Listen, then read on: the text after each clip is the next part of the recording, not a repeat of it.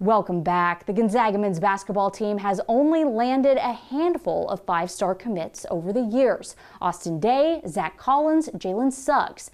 That's it. As far as our research can tell, the Gonzaga women have never landed a five-star commit. That is until today. We caught up with Bree Salenbien, who verbally committed to the Zags this morning.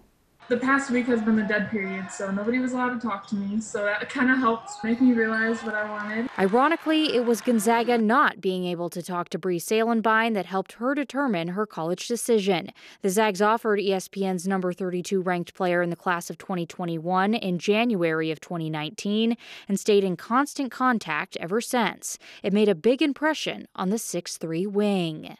I know it's cliche, but the family atmosphere there surpasses everything. And like you said, everybody's crazy about the Zags, and I'm super excited for that too.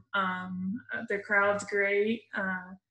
So it's just the family atmosphere definitely stood out to me a lot. Like many recruits, Salenbien was not able to go on an official visit at Gonzaga due to the coronavirus. The staff did do something unique for her during her virtual tour, though, which helped seal the deal. They actually got like a video together of all the girls answering some questions I had, so that was really cool and really special. Nobody else did that. The staff was able to visit the Michigan native in early March, right before the coronavirus pandemic broke out. Salenbien had just torn her ACL, and yet the staff still decided to make the trip.